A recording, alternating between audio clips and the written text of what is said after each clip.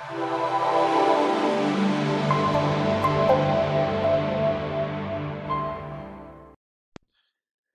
Scoreholio organizers. This is Ben with Scoreholio. I'm going to go ahead and go over our team generation called a multi-match. Multi-match is where you can have teams play versus teams, and they can play multiple different combination of singles and doubles matches to have one team beat another team to move on in a bracket. Currently, this is only available for a single or a double elimination tournament. And so we'll go ahead and get right into it. You can see on the left, I have my computer screen, and on the right, I got a phone simulator. So I'm going to show you how the players score on the right if they're doing player scoring, and how to set everything up on the left as an organizer. So if I go over here to run a tournament and sign in, I'm going to go ahead and go to pickleball first for this tutorial. There's a popular multi-match format called MLP, which is 4 doubles matches, and that's kind of going to be the one that we're going to go over for this tutorial. But you could do any one of the multi-matches in any other of the sports as well. So if I click on this tournament here that I already have made, and I'm going to go to this edit, I'll show you how to go ahead and get it set up. So this is a multi-match tutorial. You're going to put your date and time and where it is, private or public if you want it to be seen on the public list of tournaments. Now, here is the format. So you do have to do single or double elimination in order to get the multi-match team generation. We do not have it available on round robin or set schedule currently, but we do plan on adding it down the road. For this tutorial, I have 3 courts, but you can really put as many courts as you want. And then I have 11 for my score limit, which means that once the players hit 11 on their scoreboard, that's when the submit button will come up. And if you ever have any questions, feel free to click this info button, and it'll give you a lot of information that you need that I'm going over here. One thing to know is if you do charge for a ticket, let's say it's $100 a team, one of the players, the first player to sign up, will actually pay the entire $100. They'll have to go and ask for the money from their partners, for their registration. But it's just easier as an organizer to collect the entire thing and then let them handle it as a team on the side. Here's where you can like limit. Let's say we only want to allow 16 teams in here, and we could turn on a wait list. And if we wanted to accept payments, we could do all of that here.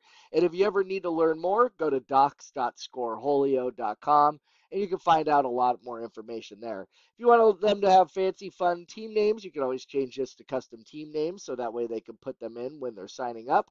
Or if you just want it to be their first name, last name, or display name, you can change it there. Last thing I want to show you is if you do click on this court names and numbers, I have it set up where, one match will be actually played on courts 1 and 2. And then the other match would be on 3 and 4. So I label my courts as 1 and 2, 3 and 4. If you're playing a lot, like you need 4 courts, it'd be 1 through 4, and then 5 through 8. That's how you would set it up. And then you can put all the other stuff in here. I'm going to go ahead and get into the tournament now. On the right here side here, I'm going to pretend like I'm a player. Players just have to go to player profile. That's where they can sign up and get all their information. If they want to do duper, they could, if in pickleball, they can link up there. If they ever want to change anything, they can click on this bracket here, and that's how they're going to update their player information.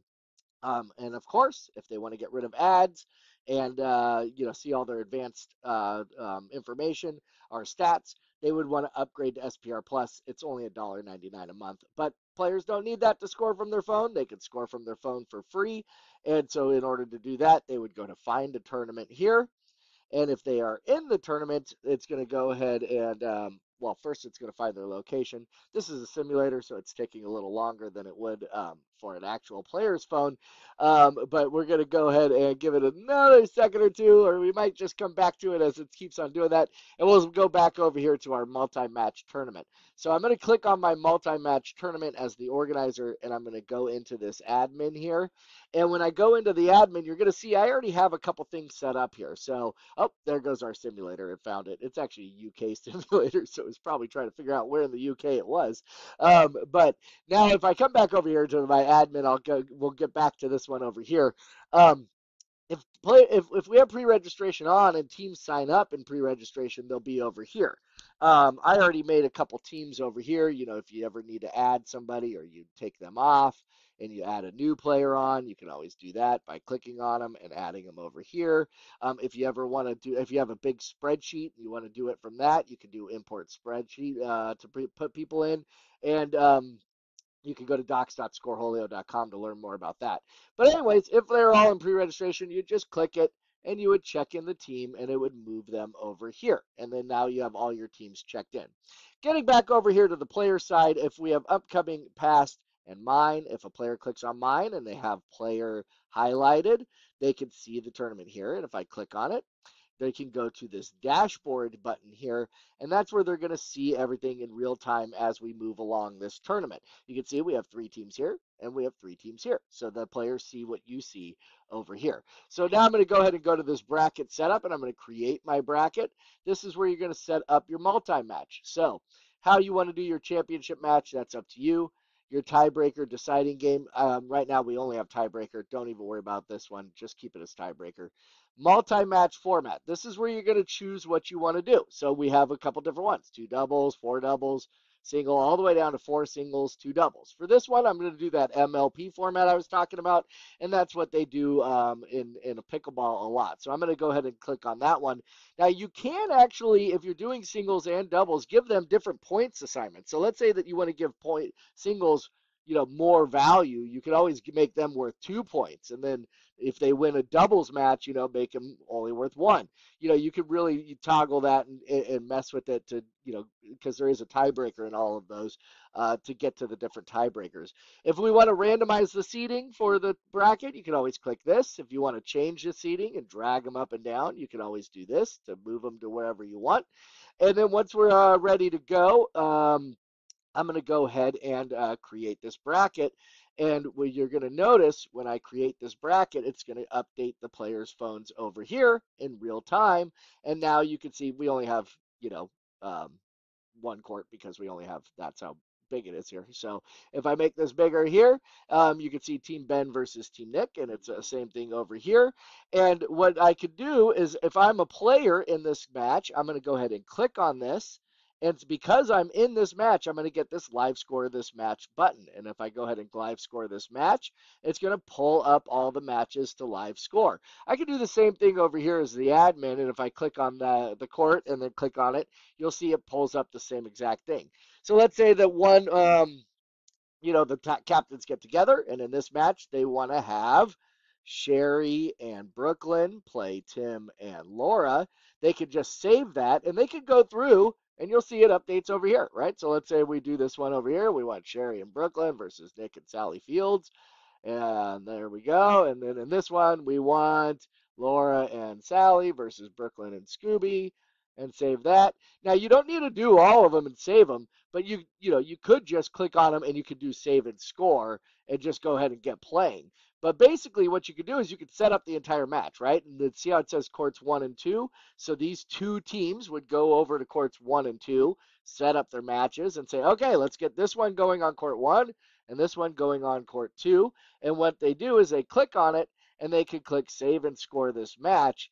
And now they're going to go ahead and live score this match just like they normally would. Let's say this one gets up to, 11-6, and they click submit, and they're going to come back here, and it's going to go 1-0 Team Ben over Team Nick and show that there. Now, if I was live scoring this match as a player over here, I could just, go out and play, or I could score it in real time.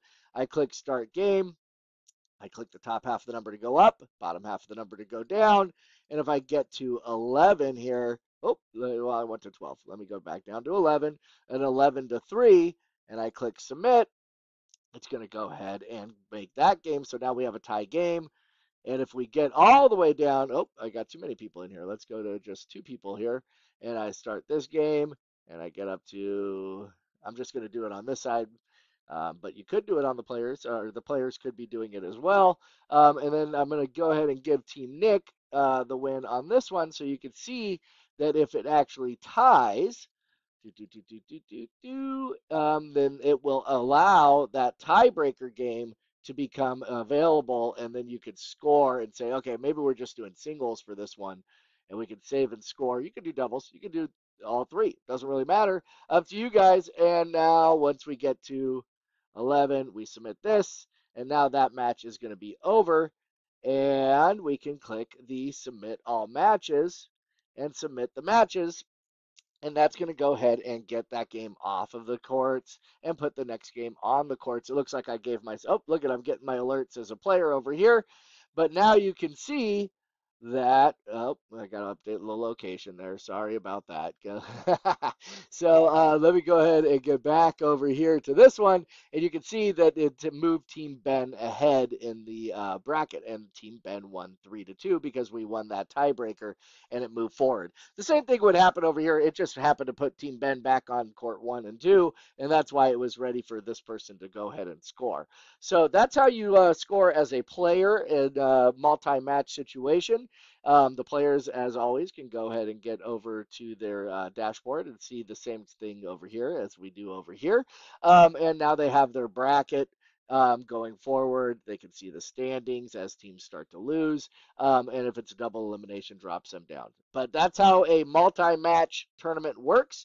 As I mentioned earlier, we do have a lot of different formats that you can run if you want to do some fun different ones. And other than that, it's easy peasy. Thanks a lot.